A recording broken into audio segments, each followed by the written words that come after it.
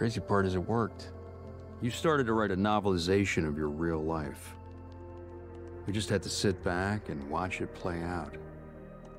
Book by book, you got closer and closer until last week, you were on the verge of giving the division exactly what they needed to know, at which point they were gonna...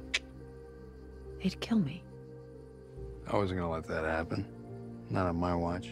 Wait, so you've been watching me for the last 5 years? Yeah, I guess I have, but, you know, not in a creepy way. Just because you forgot who you were doesn't mean I ever did. I know you better than you know yourself, kid. Who am I, Aidan?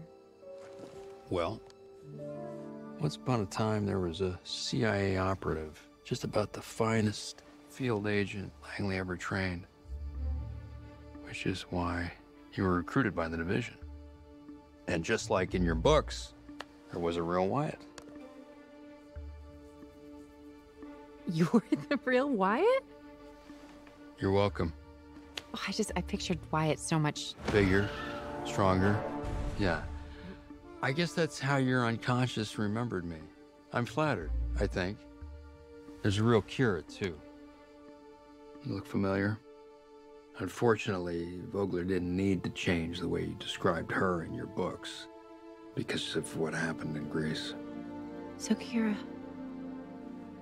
Actually... Well, then let's get the hell out of here. Killed in action. Shot through the heart, just the way you wrote it by the real Lagrange. Book 6, I was gonna bring her back, you know? A reader had emailed in this insane, brilliant idea for a twist.